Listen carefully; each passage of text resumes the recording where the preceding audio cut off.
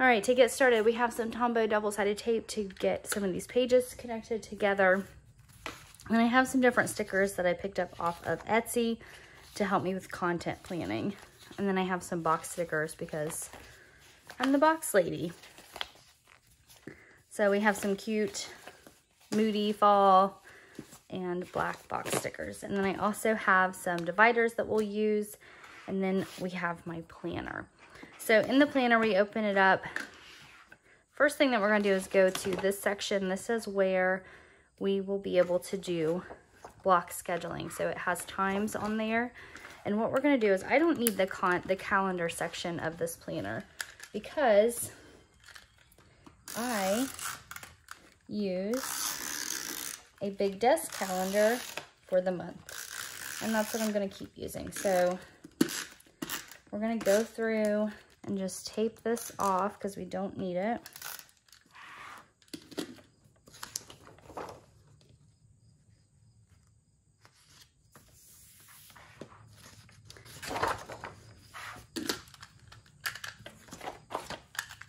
I don't need the task list. I won't be using this section, but it is attached to the section that we need next. So we have to keep it in here, or I would just completely pull it out.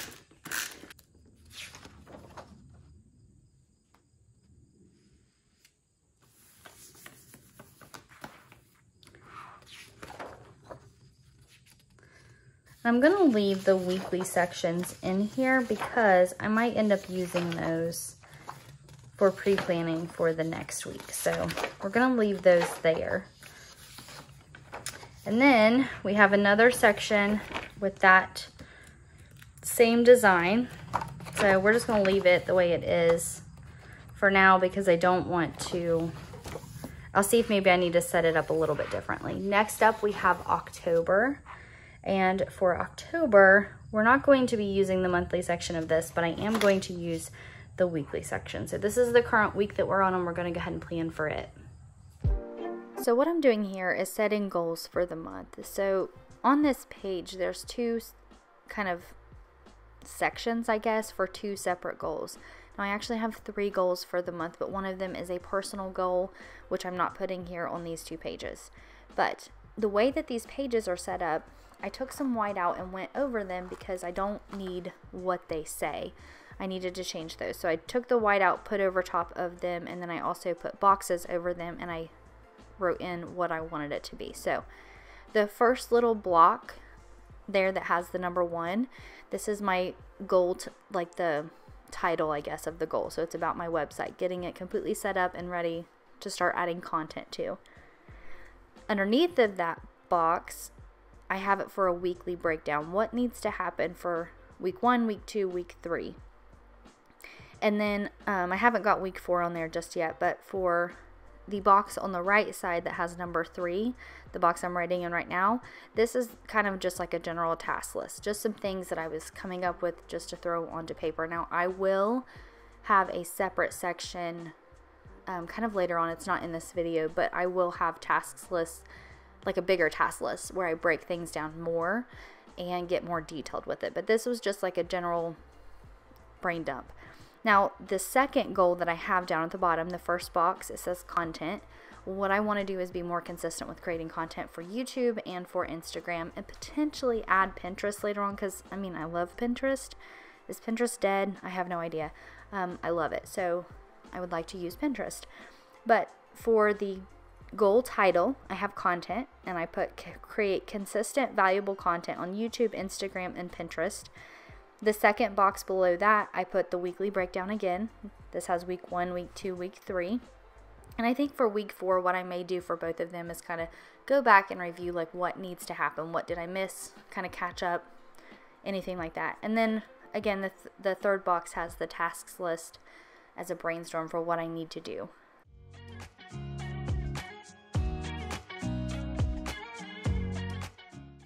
And then the next page, this one says top priority list. So what I did here is in the first box, my number 1 priority is to be consistent. So that's creating consistent content for you guys. And I have to be realistic with the time I have and what I'm trying to create. So for example, I wrote down 1 video a week on YouTube and then posting daily on Instagram with photos and reels. The second priority is to create valuable content. So this is not about me. This is about creating content for you guys that helps you, that you guys enjoy. And then the third one I did was for creativity. I want to create, I just want to explore, and I want to try new things, and I want to try some different things with video editing, learn maybe a new software or something. Not all at once. This will take time for sure, but just little bits of creativity and trying something new in my posts or in my videos or anything like that. So that's what I use that for. I didn't put 5 priorities down. I might come up with more and add them later. I might not. That's okay. But these are the 3 that I want to focus on when I'm working on my goals. Now I'm going to plan for the week. And I didn't do a big, cute, fun, decorative spread. I'm probably not going to do decorative spreads.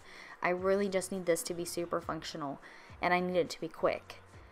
Which decorative planning can be quick, but I'm not going for that. I'm going for function right now. I might add stickers, more stickers in the future. I might not. We'll see. But for now, I do have a few stickers I'm using. One of them is a little stethoscope with a heartbeat. This is to put the stickers down for my work schedule, because like I've said, my work schedule dictates a lot of what I can and cannot do or create. So work schedule goes first.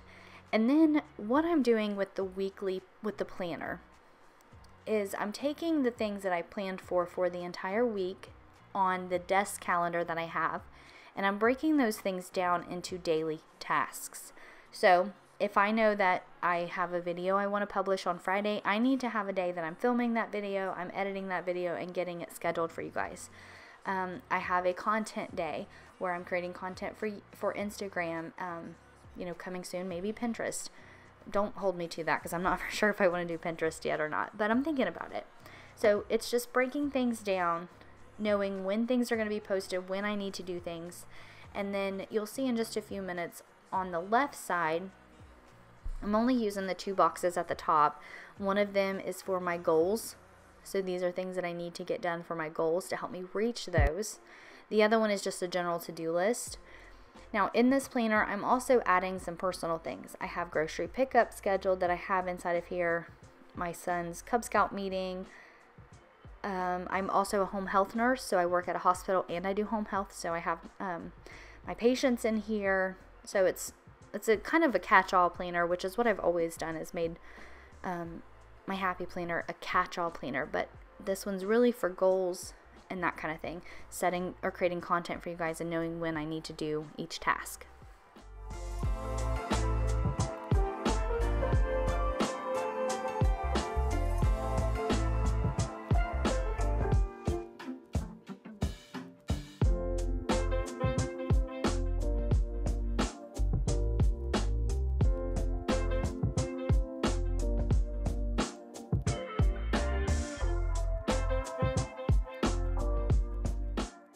These are the 2 boxes I was talking about using on this page. Again, the first box is for the tasks that I need to do to help me reach my goals.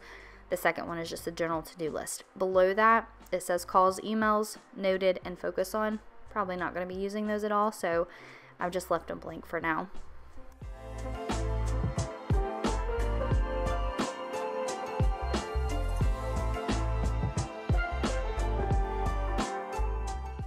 Here's what my desktop calendar looks like. It looks pretty empty right now, but I plan content on a week-by-week basis. So towards the end of October, it'll look more full. And I do have a color-coded key on the right side. This tells me what each color is for.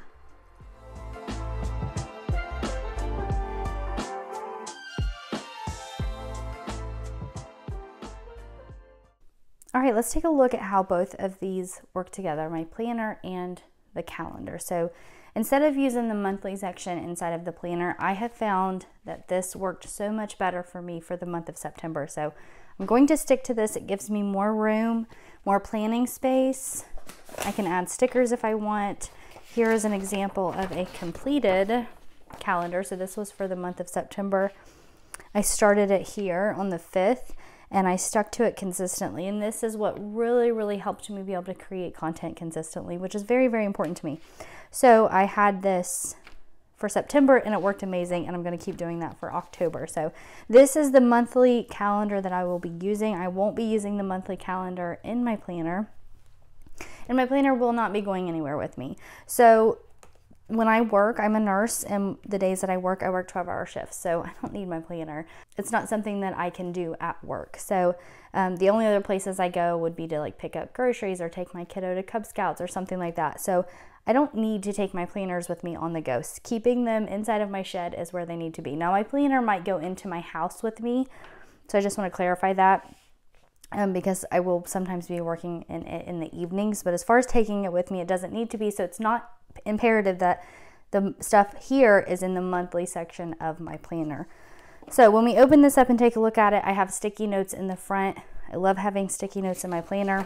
This first section, this is where I planned out my goals for the month. The two main goals that I have with content planning. First off is getting my website set up. The second one is about being consistent and creating value-driven content for you guys. So I already talked about those. I talked about the priorities list that I set up. Then when we flip it over, this is where I will block schedule my week. Now today is Wednesday, and I did not block schedule today, but I will start tomorrow with block scheduling my day. I do have priorities set for Saturday and Sunday. I don't know that I will write anything down for these because I work both of those days. And again, I work 12-hour shifts. So that's what this whole section here is for block scheduling. Now I decided to leave these two in here. This one says things to follow up on and weekly focus. I probably won't use them for what they say if I use them at all. And if I use them, it would be for pre-planning for the upcoming week, which would be like this week, for example. So I left those there for now. And I have 2 months worth of this section where I can block schedule my day. Then we flip over and we have October. Again, not using the monthly section. This is the weekly section. This works with this on a regular basis. Here is where I plan out the content each and every single week. This is where I plan the things that need to get done to get that content created. This week, I'm a little bit behind. I was working on a big project the last couple of weeks, so I'm trying to kind of play catch up this week, which happens. But the goal each week is to have one day set for planning content, one day for actually creating the content. So taking the photos for Instagram, filming and editing and scheduling any kind of YouTube videos I have. And literally that's all that's going to happen in that one day. Now, because I'm a nurse, my schedule is not consistent. So that's on a week-by-week basis. And I'm actually okay with planning content on a week-by-week basis. I would love to be able to have an entire month worth of content planned out for you guys and like already know what I need to be doing each week, but that's just not realistic for me. But that's how my planner and my calendar work together. For the rest of the planner, I have October in here, November and December. And then this back section just has note paper. So if I need to take notes for anything, I can do that with this paper. So, all right guys, that's how I'm using my planner along with my desk calendar to plan content for the week.